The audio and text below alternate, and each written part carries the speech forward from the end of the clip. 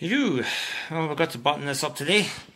I'm waiting for the glue to dry on these pins, but I've glued down there. I'm taking no chances with this. Do not try this at home. I found a connector that works. So for no glue I have lying about. I've got the mains voltage going into there. The 3 amp fuse in there. I couldn't find the 500 milliamp fuse to put in. Whatever inline fuse you've got on this thing, you need to put a 500 milliamp fuse on your inline holder. I can maybe put one up here. I mean, we'll do that before power it up for any length of time. That goes into a power breaker, and then I've got an RCD out in the box out there as well. First signs are promising. Power up. Get a satisfying whump off the speaker, and we've got 12 volts there. Got some phenomenal voltage coming out of that power supply after the capacitor. It goes up to about 20 volts, which is why I put a little heat sink on that. You could probably do putting a big ass heat sink on that. So, this is the first step of this.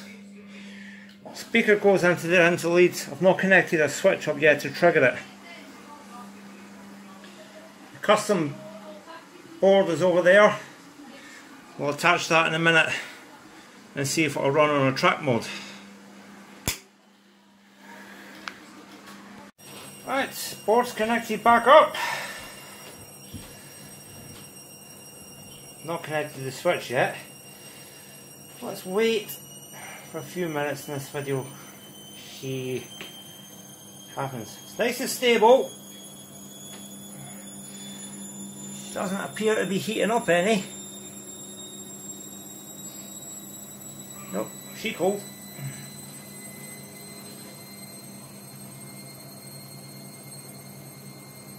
Well, she's lukewarm, but she's not hot. Got a bigger transformer input on it. It doesn't take a great deal of load. You can install a bigger transformer if you want. It's easy enough to do. You just take that one off and run 2 fly leads out to it. Connections will all be the same. It's the Velman MK186 kit, and there you go. Wrong speaker, so it sounds a little dull. But it's connected up as it should be. Top pin speaker positive, middle pin is trigger, lower pin is ground, and on the right you've got live and neutral. There is an earth pin there as well, but it goes absolutely nowhere on the board. But at the margin I've got the earth pin connected somewhere else. I know that from seeing photographs the original plug that goes in here has an earth pin. I've glued these little standoffs onto the original board, and I've also marked all the part numbers down so you can follow in future. And I know that is a rusty mess there, but that still works. Why bother removing it if it still works? Solder joints are good, it's only surface rust. You don't want the thing to look too new. You want it to have a little character, man.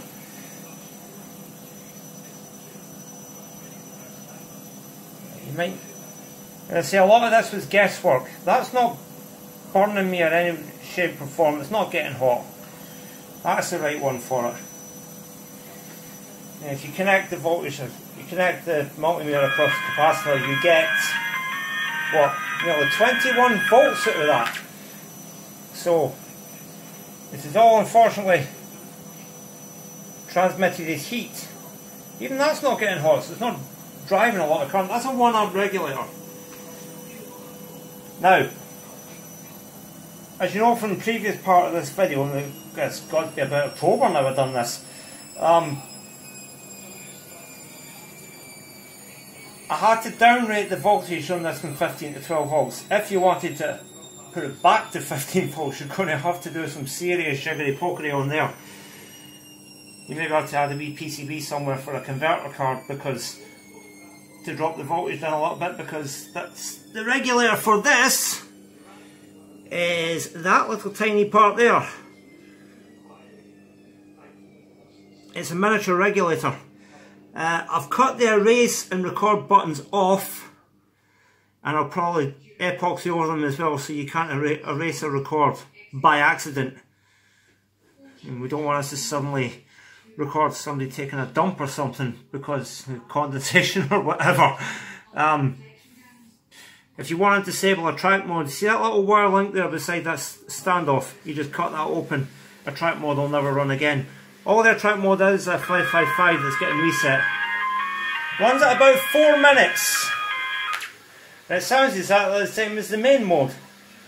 So I don't know why you bother track mode. Maybe in an arcade or whatever, but I don't know if that would annoy you. It certainly annoys me. And annoys everybody else in the household as well when it's running. Be glad to see. I'd be glad never to hear the tune Oranges and Lemons ever again. I mean, I was thinking about sending you with a different chip in it, playing Guns N' Roses instead. But I couldn't show that off. I don't think you'd appreciate that. Playing Guns N' Roses when your machine fires an egg at a chicken's bum. I think that would be too much if it was playing You Could Be Mine or Knock Knock on Heaven's Door or something like that. That would be a bit... No, I think you would literally come up looking for me for that one. I'm not going to bother putting a switch on it. I've tested it and it triggers fine. You might want to put a little capacitor across the switch to absorb any bounce, because the current levels do go up a wee bit. When I measured it using an ammeter across this and across, where if you recall I had my big meter and my lab site power supply running it, and I was getting surge current from maybe an amp, maybe 700 milliamp when you first triggered it with the switch. But I don't think that'll happen when you've got the proper transformer.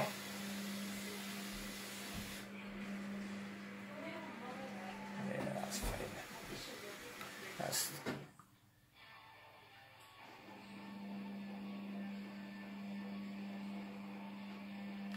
Yeah, I think that'll be okay. I mean, I'll give you a bigger transformer anyway, and I strongly recommend that you put an inline fuse across it.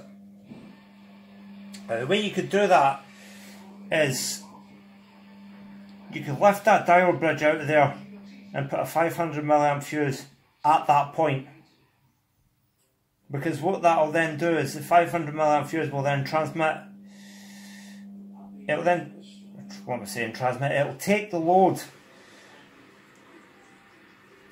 and you can mount it on the side there somewhere, then it'll take the load out to the capacitor.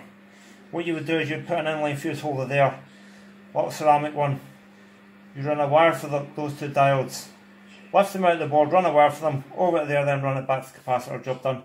But I mean, I'm sure that's the right one. It doesn't feel like it's overheating. It's getting a little bit warm, but it's not overheating in any shape or form. I think it'll be just fine. But I've got a, where is it? You can, if you want, use this one. Now what you would do is take that off and put fly leads on it, fly lead it all out, and then mains voltage up the top, and your 12 volts down the bottom, and then that would be you done. Now what you would do is you center taps on those two pins there, mains voltage up the top there. I mean that's a 500 milliamp transformer. This is a 1.5 amp. See, the problem I've got is I do not know what that was. Simply don't know. I know it's open. It's no good whatsoever. Yeah, I could. It's certainly no good for this application because, as I said, we downrated this to.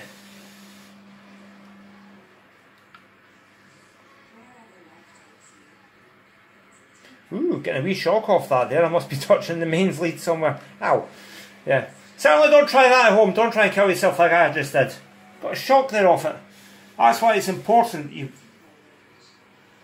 that you know what you're doing with these things. I mean, yeah, I say that and I just gave myself a wee bit of a shock. I must have just touched the corner of the coil there. If I happened to be touching something metal on the other side, I wouldn't be talking to you anymore. Just goes to show you, even the people who know what they're doing can still be zapped. Always is rock steady at 12.2, coming at that regulator. So that's having no problem with the heat. Let's see if that's having. It's hard to. Getting warm, but not hot. So I think it'll be just fine, to be honest with you. I think that'll be absolutely just fine. I mean, electronic things do get a little bit warm when they're running. I mean, I've had this one for an hour now. It's doing its magic. So